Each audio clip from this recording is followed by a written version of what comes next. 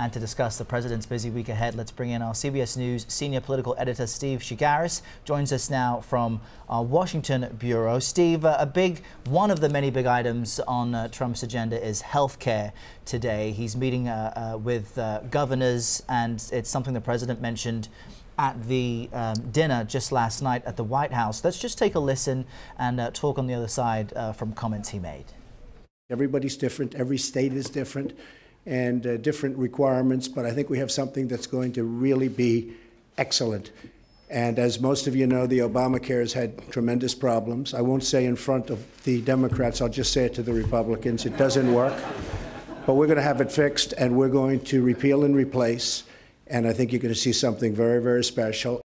So it's typical Trump. What he is working on is excellent. Obama's plan had problems, but we all know that Republicans are aware that it's going to be much more difficult to repeal and replace an entire health care program. What is the word in Washington on how that might be done? Well, we're all waiting. We're all trying to figure this out. I think you're going to have governors asking that question at the meetings, at the meeting they're having today with the president. Keep in mind, this is the first time really that these governors have had, a lot of these governors have had quality time with President Trump. So there has to be the first question on a lot of their minds. They know that a lot of their citizens in their states are reliant on Obamacare. So what is this excellent / special plan that Trump has? They're going to be asking for details. There's no question about that. And then, as we know, President Trump's meeting with congressional leaders today as well. I think they probably want to know some details as well on this. I mean, we're all waiting to find out. We're all going to hear from President Trump tomorrow night in a joint session, a joint speech to Congress, a speech to joint session of Congress. And I think we're all going to be waiting to hear the details on this. I'm not sure we'll get those details, but that's what we'll be listening for. Yeah, you mentioned that the president is meeting with congressional leaders as well. He's going to have a meeting with House Speaker Paul Ryan and Senate Majority Leader Mitch McConnell. Any idea what the goal of that meeting will be?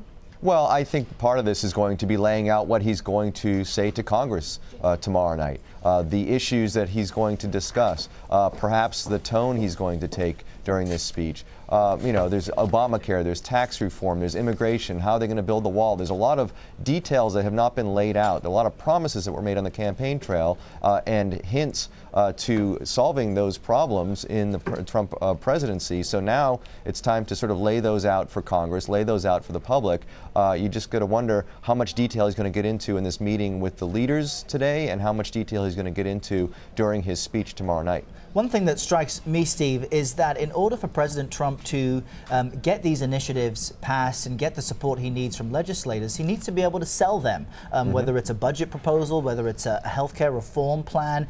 And this past weekend, President Trump said he would not attend the White House Correspondents Association dinner in Washington, which many see as unusual. But the White House has campaigned on this almost war against what they describe as fake news. Do you think the White House is starting to understand and learn the importance of the press in spreading its message, or might there continue to be this deep division that we're witnessing? Well, what we've seen, I think, over the last several weeks is they're viewing the media as getting in the way of what they're trying to do. And frankly, they see us focusing on things that aren't necessarily positive in terms of what he's doing as part of his administration, his presidency. So they really are setting up this Trump versus the press narrative, mainly because, one, they know that the press will talk about it and it's a distraction from some of the things that he's doing that might not be so positive. But secondly, you know, I think they feel that the way to get things done is to, as you mentioned, work with Congress. And they have a Republican House, they have a Republican Senate, and really sort of buckling down and getting to solving these problems by getting things passed through Congress is, I think, the top of their mind, not really worrying about how to deal with the media other than to set us up as the enemy.